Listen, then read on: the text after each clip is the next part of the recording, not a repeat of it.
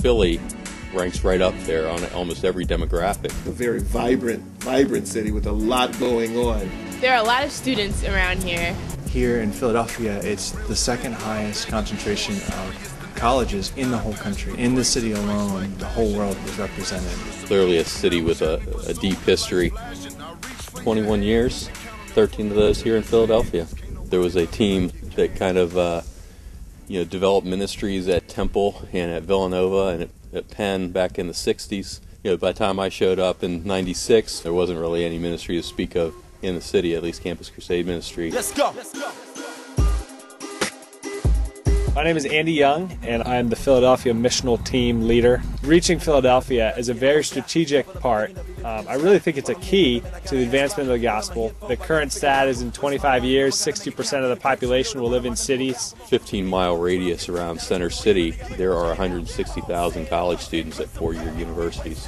You have Ivy League schools, you have a lot of community colleges, art schools, Catholic universities, big sports teams, all the rest, and they're all, right here within, blocks. People look to the city as the forefront of whether it be technology or social trends, and we want to see Philadelphia as a city on a hill that people look to. We're excited about reaching the city so we can reach the world.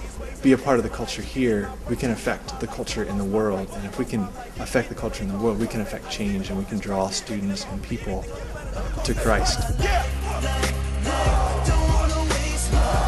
Well, my name is Terry Davis, and I'm the senior pastor here at Christ Community Church of Philadelphia. The Bible says, I've called you young men because you're strong, and that speaks to the young adult population. Teenagers, young adults, young families have a way of keeping the energy and the life in the church.